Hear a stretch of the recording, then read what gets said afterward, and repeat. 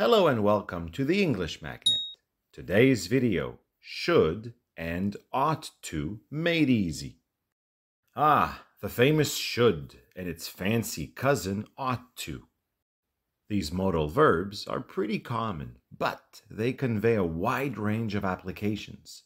So you not only need to know how to use them, but also when. Look no further. We will go over their structures, uses, and will help you dodge common mistakes. Let's do this.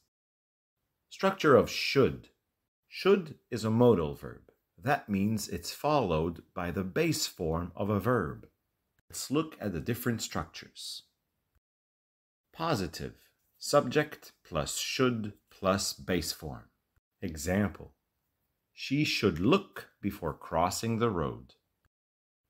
Negative. Subject plus should plus not plus base form. Or the contraction shouldn't. Example, we should not leave after checkout time. Or we shouldn't leave after checkout time. Question. Should plus subject plus base form. Feel free to add a question word at the beginning of your question. Example, should we leave before midnight? Or, why should we leave before midnight? You can also go for a negative question. Example, should we not leave before midnight? Or, spice it up with a contraction and a question word. Example, why shouldn't we leave before midnight? Structure of ought to. Ought is a semi-modal verb because ought is followed by to. So ought to acts like should and is followed by the base form of a verb. Here's how the structure works. Positive. Subject plus ought to plus base form. Example, she ought to look before crossing the road. Negative. Subject plus ought plus not plus base form. Yes, to isn't present in the negative form. Moreover, there isn't a contraction for ought not. Example, we ought not leave after checkout time. Question. Ought plus subject plus base form. You can add a question word before ought to form an open question. Example, why ought we leave before midnight? You can also form a negative question. Example, ought we not leave before midnight? Keep in mind that the negative and question forms with ought to are fading away and rarely used, so don't dwell too much on these forms. Uses. Should and ought to are both used to express similar meanings, but they vary slightly in formality and frequency. Here's a breakdown of their common uses. Giving advice or recommendations. Both should and ought to are used to give advice or make recommendations. Should is more common and informal. Ought to is slightly more formal and less frequently used. Example, you should drink more water. That's an advice. You ought to drink more water. Again, an advice, slightly more formal. Expressing expectations or duty. Both can be used to express what is expected to happen or what someone is morally obliged to do. Should is more neutral and common. Ought to sounds stronger and can express a sense of duty or obligation. Example, he should apologize for being rude. That's an expectation. He ought to apologize for being rude. That's a duty or obligation, slightly more formal. Giving suggestions or opinions.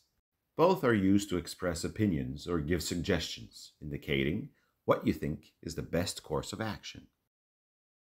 Example, I think you should call her. That's a suggestion and opinion. I think you ought to call her. Again, a suggestion and opinion, but a bit more formal. Making moral or ethical judgments. When talking about moral obligations or ethical considerations, both can be used, but ought to may sound more serious or formal. Example: people should treat each other with respect. That's a moral advice. People ought to treat each other with respect. That's a moral judgment. It's more formal. So use should for general advice, suggestions, and opinions in casual conversations. Use ought to when you want to express a bit more formality or give stronger advice, especially when there's a moral implication. It's important to remember that you can express these previous uses in the past as well by using have plus past participle after should or ought to. Let's revisit some examples. You should have drunk more water. That's a missed advice or regret. It's too late. You're suffering from dehydration. He ought to have apologized for being rude. That's missed duty or a criticism. Apologizing was the way to go, but it didn't happen. I think you should have called her. That's an unheeded suggestion and opinion. Calling didn't take place, and I disagree with that. People ought to have treated each other with respect. That's an unfulfilled moral advice. Treating each other with respect was ignored. Seriously, we ought to be kind to one another. Common mistakes. Using to with should. Example: you should to go now. Instead, use you should go now. Should is a modal verb and is followed directly by the base form of the verb without to. It's pretty straightforward. You should know this. Using ought without to. Example: you ought to go to the doctor. Instead, use you ought to go to the doctor. Unlike should, which stands alone before the base form, ought must be followed by to in the positive form. You ought to know that. Using should for past events without have plus past participle. Example: you should call her yesterday. Instead, use you should have called her yesterday. Should followed by a simple base form can't be used to talk about a past suggestion, expectation, advice, or judgment. Instead, use should have plus past participle to express a recommendation or obligation in the past. There you have it, should and ought to. Remember, the former isn't followed by to, while the latter certainly is, unless in the negative and question forms.